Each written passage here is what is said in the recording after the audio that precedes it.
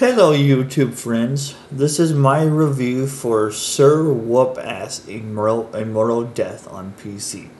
Ignore the giant middle finger as well, because that is letting you know that you have your superpower. So yeah, I'm not intending to do that. I don't mean, I forgot about that part. This game is a trip, by the way. You're gonna fight the IRS, and if you win, you get the money. Let's just say, great story. It's a bit goofy. It has comedic humor. Every time you get a new upgrade, your character does a little goofy dance, which immediately sold me on the game. The combat's great. It's made by a small company, which is not a big deal. I mean, it might be their first game, and if it is their first game, they did a wonderful job.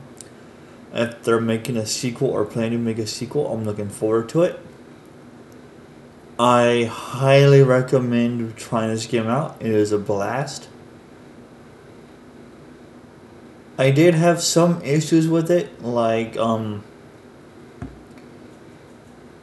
to remember what it was. The defense system, like, there's no actual, I don't remember if there's any actual like armor in the game. It's only cosmetics, which you don't have to pay for with money, actual money, which is great. There's a defense stat in the game that you can get, but I don't think it actually worked when I played the game. It might have. I didn't notice it working on my end. So it could have been a bug I had. Or, yeah, I don't know. As you can see there, like, once you get your power-up bar full, your middle finger comes out. So I'm not intending to do that, by the way. It's just something that happens. Honestly, I would rate this game at a 8.5 because it's a comedic game, great combat. There might have been one bug in it, like I said, the armor bug, because of the armor stat. There's no actual armor, which is upsetting.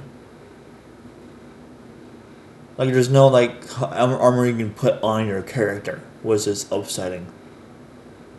So, if there was, then it wouldn't have been an issue. But, and I could be wrong on that, because it has been a while since I played the game. And that's your power. You just do like a whirlwind type thing. That's really all it is. Is it needed? Not really, but it is helpful.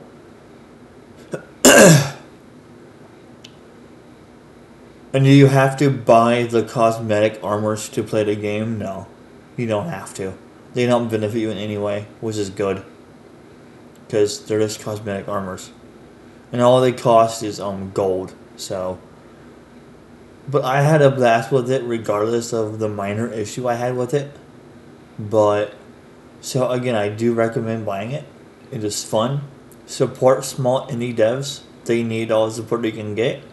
Because right now, honestly, AAA games are, yeah. They're not worth it right now, in my opinion. There is a blocking mechanic, as you just saw there. I don't remember using it all too often. I never really do in games anyway, because I'm always like I'm always a hitter versus a blocker. So it's probably why I die a lot, honestly. But this has been my review, and I hope you guys enjoyed it. If you guys do pick up this game, I hope you all enjoy it as well, as much as I did. And I will see you all next time. Have a wonderful day.